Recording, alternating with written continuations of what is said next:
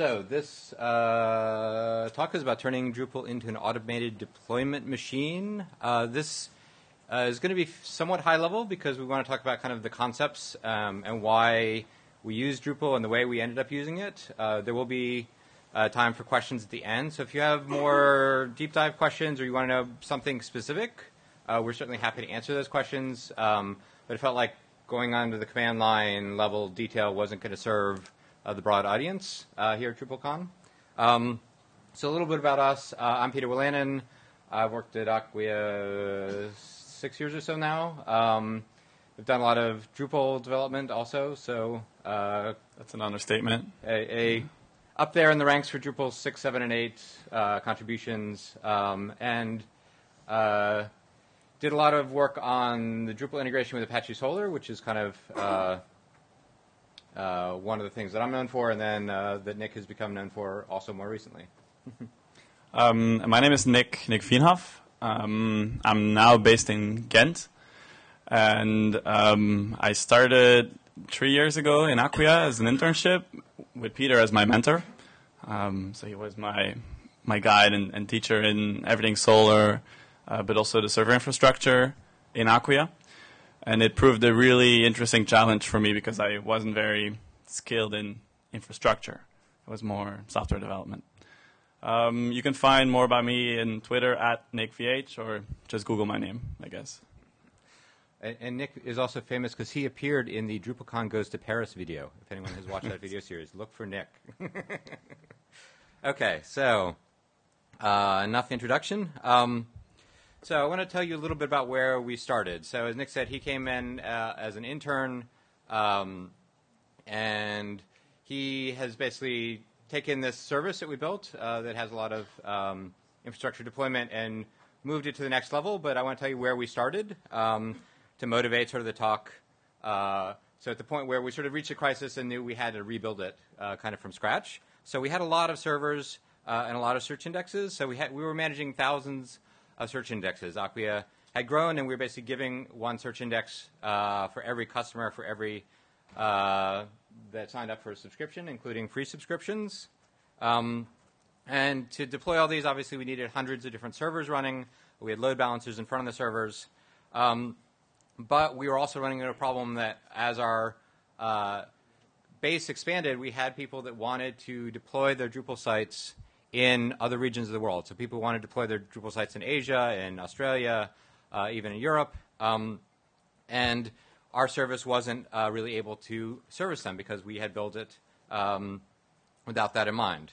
So in particular, I had originally built this service together with Jacob Singh. So if anyone knows Jacob, he's now actually in India building up our presence there. But he and I had worked together for about half a year through mid-2009 and rolled out the service. And, both of us, in a sense, it was, our first time doing something like that. So this is kind of a little bit of a list of mistakes we made in hindsight. So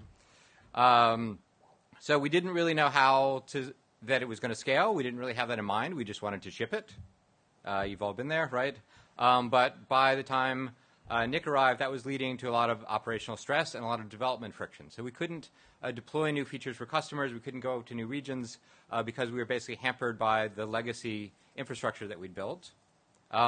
So this is kind of I picture That's Nick me. as like that guy, and he's trying to fix our service. He has to stick his hand down that really dirty machinery, and he's risking getting his fingers cut off every time he has to fix something. And I didn't study mechanics, so that was more of an issue. I had no clue. Right, so in order to preserve Nick's fingers, so he didn't have to get so dirty, so he could make people happy, we needed to fix things. So let me tell you about why the machinery was broken. So one of the even from the start reasons that it was obvious the machinery was broken was that we use a polling model to update and deploy. So if you've ever built a service, this is kind of like the dumbest thing that you always start doing, and we'd never move beyond it. And it was just every 5 minutes we asked our data source, tell me about all the things that are supposed to be deployed on the server, and we would check if there's something new, and if there's something new, we would deploy it. So that was annoying for a lot of reasons. The biggest one was that customers weren't happy because they would ask to connect to one of the search indexes, and we want to deploy it for them, but it might not be there for 5 or 10 minutes, meaning in the meantime, Drupal was giving them error messages saying that the search index was not available. So that was a bad sort of onboarding experience. Customers were unhappy trying to get started, and often they'd give up, even before the 5 minutes was up. With this mechanism where the server is just pulling in the data and doesn't have any other interaction, it was hard to see when an error occurred. So we didn't have a good way to see that whatever data we'd sent over wasn't correctly formatted, or the server itself had some error. So we need a lot of manual auditing and checking, constant tweaking to make sure that the system was working. In addition to that deployment problem of the poll model, it led to a scaling problem. So as I said, we were getting to hundreds of different servers. Each of those hundreds of different servers, were calling to our data store every 5 minutes and downloading a lot of data. This data store was a different Drupal site. So you can imagine doing basically uncached Drupal bootstrap, load lots of data, pull it over, and as you scale more and more servers, we're basically loading down our other production infrastructure in order to usually provide no updates. So we're sending data over. It hadn't changed, but we had no way to avoid doing this expensive call every 5 minutes. So again, if you're building a service from scratch, don't get stuck doing this polling model. That in the long run will definitely bite you as you try to scale. That's also something that, like with our hosting platform, had started the same way, and we had to move away from it for exactly the same reason. That as you load down your data store with each server trying to update, it simply falls over, and you can't put enough hardware to just serve these useless requests. Another problem we had with that old infrastructure was that basically in order to create a new server, someone had to go in and manually configure it. In this case, we were actually using a service that stored the data, but you still have to go in and form, and you'd have to edit the values and say, this is the name that the server is going to have, this is where it's going to live, this is, its sort of identifier that it will collect a group of indexes. And someone had to do that by hand, and they had to do it right every single time. Or when the server launched, things broke. If they did it wrong, or if you edited it by hand later, you might not be able to launch the same server again if it went down. So, scaling and balancing search indexes took a long time. I don't know if you're going to talk about this, Nick. Balancing. I can talk about it. Yeah, so balancing in the sense here that we would have servers that would get overloaded. So we would provision each customers, basically all new customers onto a single server, let's say, for our free sites. And if we weren't paying attention, because we didn't have a good system to pay attention, we'd get too many, and the server would start to be overloaded. And then someone would have to go and manually copy those indexes to another server by hand. And so that made us really not on the good list of our operations team, shall we say, or we had to do it ourselves. And as I said, the relaunching didn't necessarily work smoothly. So you, as Nick says, might lose a server in the Amazon using, so even then we were deployed on AWS. We redeployed into a different configuration on AWS. But AWS tells you things like, they might just send you a notice, we're going to reboot the server soon. Or we lost your server. Or they won't even tell you. The server just goes away. If you run enough, as we do, you just see occasionally they just disappear. It's a virtual machine. You didn't need it. They also advise you, if you're, and this is actually really important to think about if you're using Amazon, that they basically tell you they have multiple basically data centers within each region, and your application should be prepared for a total failure of one of those data centers at any time. And if you want to build a reliable application on Amazon, your application has to be prepared to suffer that loss and still keep going. And otherwise, you didn't follow their best practice.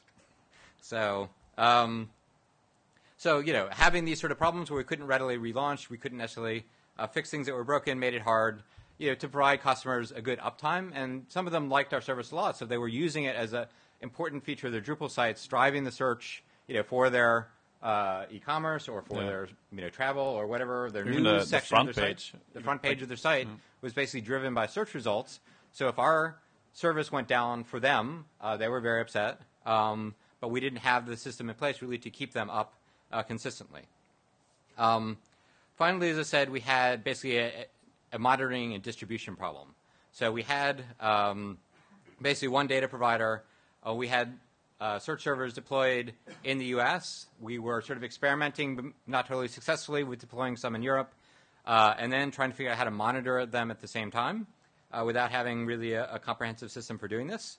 And in particular, the big problem here that we didn't actually have a single record that described what should be happening for a given search index, like what server should it be deployed on, who owns it, what configuration does it have. This information was actually split between our sort of data store on the one hand that knew about the customers and the servers themselves that knew which things they were supposed to fetch and deploy. So with this split between some of the configuration on the server, some of it in the data store, we didn't have any one place that we could basically capture all this and use it to monitor the service because we didn't have this one piece of information to allow us to know that this index should be on this server running this configuration. So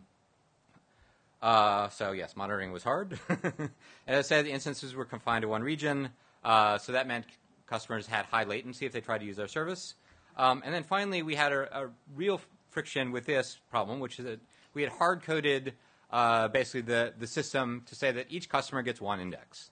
And that was great when we started. It worked fine. But as we got more and more customers with big sites, they sometimes needed 2 search indexes for one site, or they needed development search index as well as a production one. And so we didn't have a flexible way to give that to them, and so we basically had to do more and more painful workarounds in order to provide them the things that they needed, and that seemed like it should be easy for us to do. So it didn't look good, but Nick came in. And I panicked. Yes, Nick was a bit panicked perhaps. I was operations a bit panicked, but we came up with a plan, and we sort of reimagined how we were going to deploy these search indexes and rebuilt the service essentially from scratch. And at the end, I don't think Nick's going to really talk about the migration, but basically we migrated all the customer data, all the search indexes from our old infrastructure to the new one with relatively minimal downtime, and now it's running happily. So a big piece of context for us in thinking about how to solve this problem, for me especially, was Drupal Gardens. So I spent a lot of time on the Drupal Gardens project. And Drupal Gardens, if you don't know, uses a Drupal site as a control server for deploying other Drupal sites. And so we had successfully scaled this up, and we had about 30,000 Drupal sites deployed. I think that's about what the number is now. So it was clear to us that we could scale to the tens of thousands of scale that we needed to in terms of deploying something using Drupal as the control layer. If you want to see more about that, I have a couple links here. Obviously, we'll post the slides just about what that service does and how it works. And then the other piece of context that probably a lot of you know is Acquia. So Acquia is a Drupal set of modules and scripts basically that deploy Drupal sites. Again, so we have this model of Drupal being the machine that deploys other Drupal sites. And so we thought, well, why don't we take the advantages of that sort of system and apply it to something that's totally different and turn it into a machine for deploying Apache Solr search indexes. So we kind of took a step back and thought about what is the ideal characteristics of such a system. And I think this was very important because, remember, we had those sort of pain points where we had friction in development and operations, and we wanted to avoid running into those again as we scaled it out. So in particular, we wanted to make this system independent of anything else at Acquia. So we basically, through discussions, came to the conclusion it should be decoupled from our hosting platform. It should be decoupled from our customer-facing portal. It should really be a standalone thing. So we're going to interact with it through an API and not couple it together directly with the data or with any customer-facing service. The advantage of that is also that this system becomes testable. So we can spin up this Drupal site and run tests just against the API. We can potentially spin this Drupal site up and run system tests where it's going to deploy search indexes. And we don't have to deploy the entire rest of the Acquia infrastructure, all the Acquia sites, to do this. It's a standalone thing. So it's really a black box from the standpoint of other teams at Acquia. So they can basically make an API request that says, please give me a new search index for this customer with this name, with these credentials, and it just works. They don't have to think about how and why it works under the hood. And if we, in the future, had to change this out and rewrite this service in Java, as long as the API stayed the same, the rest of Acquia wouldn't have to even be aware that we made that change. Not that I'm planning to, but hypothetically. We also had a goal that we wanted to basically reuse our own hosting platform. So I've spent time on the hosting team as well as on Drupal Gardens. I mean, Drupal Gardens is really now called Acquia Cloud Site Factory because it is essentially just a wrapper on top of our hosting platform. So we also wanted, in a sense, to reuse the hosting platform, be a customer of our own internal hosting platform and not have to reinvent all that infrastructure. And one of the caveats about using that, of course, is that it's designed to host Drupal. So getting us back to why we might use Drupal as the machine. Finally, both Nick and I, have contributed a lot over the years, and we had in mind as an important goal, not as a engineering goal, but as sort of a values goal, both to use, reuse, contribute the code involved in this project, so that we wouldn't be isolated from the community. So, a lot of what Nick's going to talk about is how we use different Drupal modules to actually carry out the tasks necessary to do these deployments. Well, and not only Drupal modules, but also packages or libraries that you could use outside of Drupal. Yep. So, just to kind of summarize why we picked Drupal, for this project as the sort of control machine. So, we're very familiar with it. Probably a lot of you guys are familiar with Drupal. It gives us a UI, so if you just started writing a bunch of scripts, you wouldn't have a UI where you can go in and inspect the data, debug it, tweak it. Drupal is really good at basically using content, or the content is data, right? So Drupal really just has a data-driven model of behavior, and that means you can use this data to anything, including that data can represent these things that you're deploying, and we'll talk more about that. But that, if you haven't thought about that concept, hopefully that's one of Drupal's main advantages over a lot of its competitors. We also had experience using things like services module to synchronize this data or content between Drupal sites so that we knew that we could keep the configuration, for example, for a search index. We could then basically synchronize it back to the customer-facing portal if we needed to, so the customers could actually see the up-to-date status of the search index, again, without coupling these two systems, but we could synchronize back and have an up-to-date report. Of course, because it's Drupal, there's lots of modules we could integrate into a stock Drupal 7 site and customize it very quickly. And things like views make it very easy to build reports, look up customer statistics, and again, sort of this debugging and development process became a lot faster using Drupal as the centerpiece of this rather than basically a bunch of shell scripts, which is what we had before. So that's to summarize. Yes, to summarize, basically Nick and I came up with this plan, and then to a large extent, Nick went off and attacked this problem and implemented the plan that we'd come up with. So let me hand it over to him. I tried 42, but that didn't work. So, all right. Does everyone know from which movie or which book this quote is? Exactly. So that was trivia. I don't know if there's a Drupal trivia here this week. Yeah, Thursday. Okay, cool. So now we know all these problems. You probably are kind of curious, okay, how did they actually solve that, or why Drupal, or how is this whole architecture? And we'll mainly go into the Drupal or the machine side of this problem. 2 years ago, we already gave a talk about how we did that infrastructure using Puppet and a bunch of the whole Solr replication stuff. So that's not what we're going to talk about here. If you do want to do that, or if you want to see how that works, there's a presentation from 2 years ago. Oh yeah, there. But that kind of point. So we talked about that data provider. So that's where all our customer data comes from. And that customer data knows how many search indexes we have for each customer, or which region it lives in, that kind of stuff. So it sends an API call to our governor, and we call it a governor because it kind of governs the whole search infrastructure. And once it's in there, it actually adds it to a queue. And the queue is kind of interesting in this sense because it's a finite state machine that has multiple states. So when you add an index, you have a couple of states. So first you add it, you check it, you make sure that the config is right. If you all do that in one task, if something fails, it's really hard to actually find out what failed. So I'd highly recommend you make small tasks. Then it goes back, and as you can see, this little governor from ours is doing a couple of things. First, it sends out SSH commands to the appropriate servers of that index. and the appropriate servers are actually being auto-defined by this deployment machine. It tries to find out, where do I have space, where should I go to. It tries to be smart. It's not AI, but it tries to be smart. And it does that for the Solr master, the Solr slave. It configures also the whole extractor. So all of that logic is being done by SSH commands. To make sure that we can balance to these right machines, we needed Nginx. And Nginx is a little tricky to configure because it uses Nginx config files. And we came up with a way to actually deploy these config files on a whole set of balancers at the same time using a Git deployment machine, like Git deployment mechanism. So we commit to one repo within our Drupal deployment machine, and it automatically deploys on this set of balancers.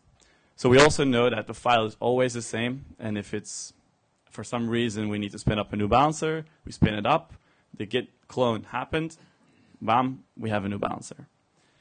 So that's kind of the whole scheme of what we're going to talk about here. And if we dive a little deeper into Drupal, so we have a couple of content types that we defined. One is a search index, there's a server, there's a cluster, and a search config set. All of these are being linked to each other using entity reference. So you can really get a whole view of what's connected to what. Are there any questions about the definition of these words? Okay. So why do we really use content as our driver? It's all about content in our case. It's all about how many indexes and what defines that index. It's all kind of textual information. And as Peter explained, Drupal is really good at that. So we created a bunch of API calls that accept this content. But you can accept certain configuration files. You could accept, okay, make me a new index. So that was quite a lot of work to do that in Drupal, to make these API things, as I think now is commonly referred as headless Drupal, but this is still Drupal 7. So that wasn't really there. And yeah, this basically explains what I mentioned in the diagram. Okay. Are there any, well, I'll come back to this diagram later if there's any questions. I'll dive into what kind of modules we actually created or used to make these SSH calls, to make these Git deployments, etc. So there's QRunner, SSH helper, Git wrapper, services, which probably is one of the few in this list that is known by a lot of people. Composer manager and EFQ. I'll explain all of them. In this whole process, the whole company was kind of looking at us, and they saw us developing this kind of QRunner thing, and that's also why this picture is here of Peter and me, and Andrew Yang, a colleague of ours, sent this to everyone. Hey, look, these guys doing QRunner. And QRunner is a module that runs as a fake daemon because it's not a real daemon. It's still a PHP process. And it runs for 55 seconds in the background, and it tries to run as many tasks as possible. Remember I said keep your tasks really small? This really helps to get as many tasks as possible to execute. Then it waits 5 seconds, and it starts 55-second batch again. And it does this over and over and over until there's no more tasks. The cool thing about this QRunner as well is that you can use the finite state machine in there that was invented by the Gardens team. So we try to cooperate a bit. I'm not going to go deeper into that, but if someone's interested, I can show you how it works. Then we needed a way to actually execute SSH calls from within Drupal. I don't know if anyone ever tried that. No one? How did it go? Was okay? Interesting? Like error handling and that kind of stuff? Yeah, the biggest issue is that different distros provide different environment variables, so you don't always have a full chart. Yeah. And did you try, like, for example, SSH keys? Yep. Or that kind of stuff? So that's... Being able to perfect. So that's what this module also tries to help you with. So it allows you to actually give it a certificate. You can actually enter a passphrase, and it uses the phpseclib library that's available on GitHub to actually make that connection. So you don't need any weird bash script to actually help you get that into memory for your SSH key, which is what we used before. And it proved to be very stable. The phpseclib library, I would recommend you if you want to do something like this. And then for the whole Git piece, we used, or actually we created, so we also created QRunner, we created the SSH helper. So now we created the Git wrapper. And Git wrapper is a module that was created by Chris Plakis, maybe known to some of you, also the author of Facet API. And what Git wrapper does is it provides you an object-oriented way of actually handling Git. So you can say, okay, create me a new repo, deploy me a new repo, maybe clone this here, add this there, that kind of stuff. And it becomes really easy to then somehow programmatically handle Git calls. So we had this in our governor, as I explained, in this deployment machine. This is an abstract on how our Nginx config file looks like. And it's an include, of course, because otherwise it wouldn't work. But this is what it actually spits out and writes to disk on file, then commits it to that Git repository, and then it gets deployed automatically, doing this whole Git deploy mechanism across all our balancers.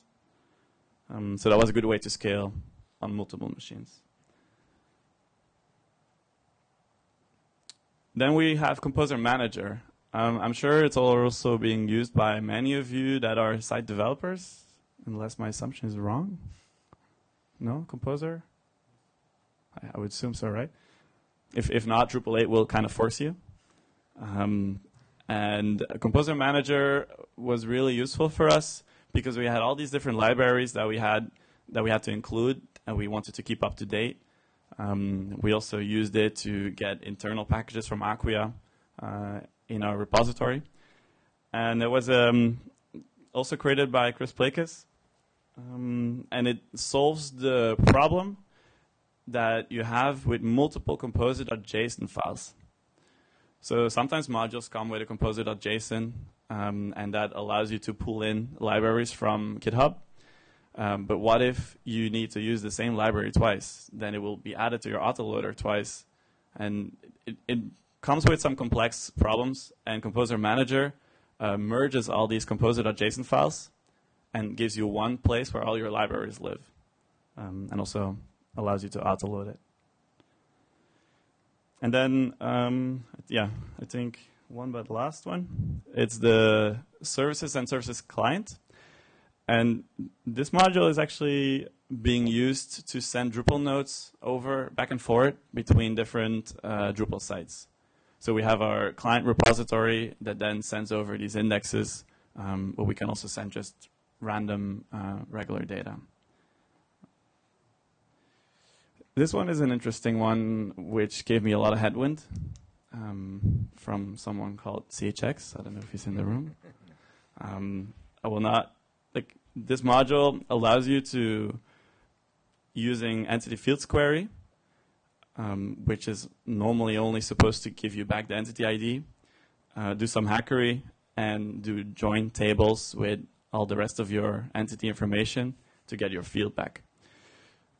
This way, it's an easy way to write data structures or data queries in Drupal and not write the MySQL queries.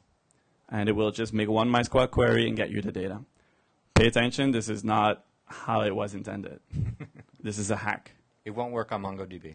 Exactly. So I don't recommend it. But it's really cool.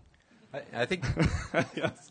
you should probably talk a little bit more about services because Yeah. I think Okay. I mentioned the synchronizing the content. I don't know if you want to. We sort of at Acquia have moved to a model of a lot of this content synchronizing among multiple Drupal sites, which is we're synchronizing it because primarily we use it as data, but it's very much the same system that people use to do content staging and content synchronization. Right. I mean, again, it is actually just content, right? So Drupal content is data, data is content. So if you've set up a system where you've staged or synchronized content between sites, it's exactly the same setup to keep your data, your deployment data in sync. So one site might have basically a read-only access, another, or it might be read-write, so that you can, in this case, our support team needs to go in and tweak a setting for the search index. They tweak it in the UI. It's automatically synchronized using services module back to the governor. Governor sees the new data, does SSH call to the server, and that new configuration gets deployed. It's also, so services client is built on top of services, and it allows you to actually select a couple of fields that are being mapped to other entity types and other fields. So you can take a subset of your data from your customer and send it somewhere else, but still keep that link. So once that other entity type is updated on the other side, it actually goes back into your original. But you can specify the permissions if it only goes one way or both ways. For our search application, we only wanted to go one way because we wanted to make sure that we could spin up indexes that are not attached to customers' data. So make sure you get that replication in order. So as I mentioned as well, we have a bunch of server infrastructure that maybe you're curious about, but I recommend you to see the other presentation. Or ask us during the Q&A if you want. Or ask in the details. Q&A. Yeah. Basically, we have automated a process to spin up servers using Puppet. And by setting some flags, we can say, okay, this is Tomcat 6, Tomcat 7, or Java 6, 7, Solr 3 or 4. And operations is overly busy, but still they just copy a set of commands in a kind of a generator, and it spins up, it auto-registers using services with our data or with our governor, and then it sends an SSH command to that server, say, okay, hi, I know who you are, I'm going to configure you now. So operations no longer configures anything on the server itself. They never have to go in, and they actually should not go in. Because if that server goes away, we should be really quickly be able to spin that up again. So this is the session I referenced. This talks about the whole replication. And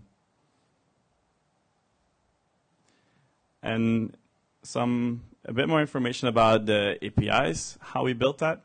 So there's a lot of confusion on how to really build an API, maybe in Drupal using the services, but that's quite complex.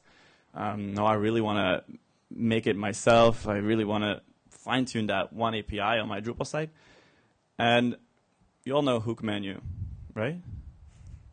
I hope so, yeah, okay. So there's a small trick, and maybe it's not very known. It's called the delivery callback. And you can set it to Drupal JSON output. So then if you make a page callback and you give it back an array, it will automatically convert it to JSON. So then you actually have a menu path that spits out JSON. And that's already a good start if you want to make an API. And using, go ahead. I was going to say, you can actually, if you look at Drupal core, you'll see that this Drupal JSON output is used directly by Drupal core and things like taxonomy module. But by making it the delivery callback, you actually skip a bunch of other code that Drupal would run every time you hit that path. So it's a way basically to speed these things up, because in this case we know that there's not a user interacting with Drupal. There's not a session that we have to care about tracking. We just want to spit out this output to the correctly authenticated consumer. So this API is also used by customers to, it's still a very small subset, but actually to add, for example, stop words or protected words or that kind of configuration changes using regular JSON that we can control. Because if we allow customers to send in real files that are directly deployed, that's a security issue. We're still testing that feature. Internally, all of our customer support already have access to that feature, and they just add these files, and it gets automatically deployed. And here you can see that the concept of a black box becomes really useful. There's only a really smart part that your support engineers need to know to actually deploy files on the whole infrastructure. They never have to log into the servers. They don't need to know how it works, but they need to trust it. So the robustness of the system is your responsibility, basically. So, for example, we used Swagger to describe the APIs. These are all APIs that are built in Drupal itself. But as Peter said, if we switched this out to Java, it wouldn't matter. No one would know. No one would care. So we can get statistics, ping, local pings, that kind of stuff. A couple more points. A couple more points? Okay. Well, yeah, so I kind of mentioned them already. But, for example, operations, they have to monitor each index. And if you have 4,000 indexes, that's kind of tricky to monitor if all of them actually are online on your master and your slave and they actually work. So also using this API, they can get all the details from these indexes and call the ping command. And as soon as one goes down, their Nagios will actually start alerting, okay, hi, this is down. And if they want to analyze, they also use the API to get an analytics schema to see, okay, where is this one? How do I go in? What's the username? So they get that single piece of information that they need to know to actually resolve the problem. So really tailored to their needs, tailored to support's needs, tailored to engineering's needs. I think that's it. And we're very happy to answer some questions about details that might not be very clear to you. And I hope you got something from this talk.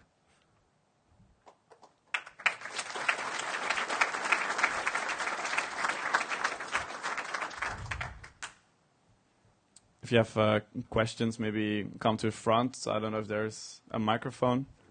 Come to the mic if you can, or we'll repeat the question if you can't. Yeah.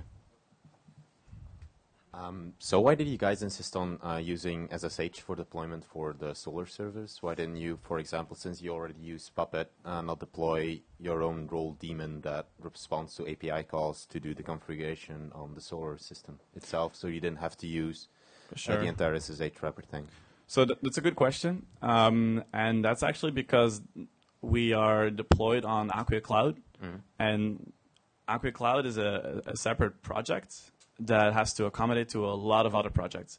So we don't have ultimate control over the Puppet configuration. So what it does is it does deploy Tomcat. It does deploy Java. But what you do with that Tomcat, that's your problem. This is also a way to not get like a massive team. Because it's really hard to scale if you have to accommodate for each and every product. So it's also in this case, Nick didn't really go into details, but we're actually just using the SSH really as a trigger. Mm-hmm. So the configuration scripts are there locally on the server. They're deployed also from Git, as well as the WAR file for Solr and everything it needs to run. And so we basically just go over and say, there's an update. Get the data and do the update. And so it's not that we're actually sending a lot of commands over SSH. Mm-hmm. It's really just like a triggering mechanism. Great, thank you. Yeah. The application itself that does that whole like the whole command is actually Ruby on the server itself. And actually that's the part we didn't really update that much from as a dirty secret. Yes. It worked from before. Are there any other questions? No? All right. Oh, there's one. Mine isn't so much a question, but I've been using Drupal as a deployment management system for actually deploying and managing Drupal sites. It's not Aga, it's WF Tools. And okay, yeah. 2:15 today, I've got a bot in the window tech room, which I think is G001. So if people are interested in learning about another deployment system built using Drupal, come to my bot. Okay, thank you. Also, an obligatory slide. So we're hiring. We do fun stuff in Acquia. I still need some colleagues in the Ghent office, but we need a bunch more in Burlington, in Boston. So please come to anyone who has that blue shirt if you want a challenging job. Okay. There's a... Sure. Question, not a suggestion. Do you see any way of implementing a cron daemon